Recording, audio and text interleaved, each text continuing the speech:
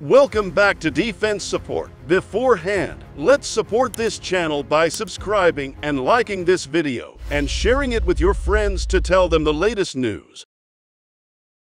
The US and Germany will send infantry fighting vehicles to Ukraine, the two countries announced on Thursday. Decisions that could pave the way for the West to give Ukraine what it really wants. The White House announced that it plans to send Ukraine the Bradley fighting vehicle, a tracked armored combat vehicle that carries an autocannon and a machine gun. Germany, meanwhile, will provide its Marder infantry fighting vehicle. The announcements come a day after France said it will send its AMX-RC armored fighting vehicles, a highly mobile, wheeled system built around a powerful turret-mounted GIAT 105mm gun. Berlin will also join the U.S. in donating a U.S.-made Patriot air defense battery, bringing Kyiv's number of Patriots to 2 after the White House announced the move last month.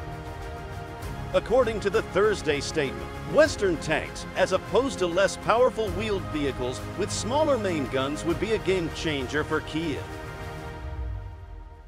which already operates Soviet-era tanks from its own inventories and others provided after the invasion by European nations.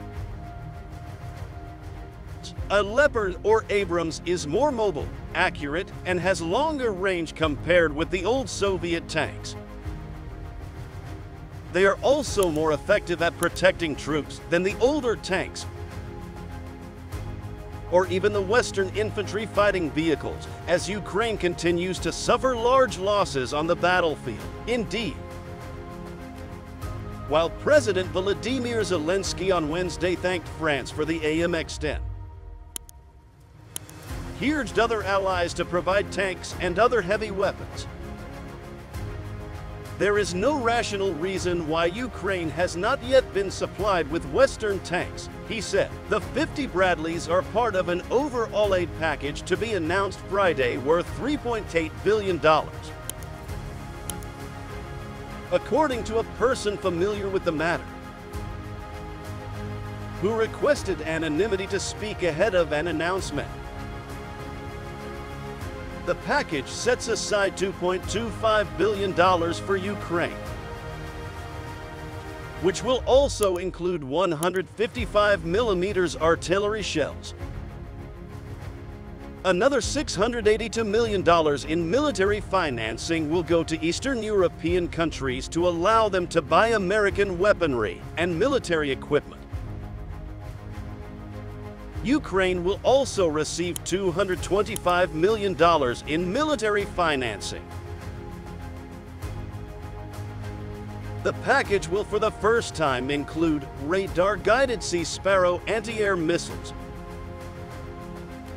which can be launched from the sea or on land to intercept aircraft or cruise missiles. In a bit of battlefield innovation,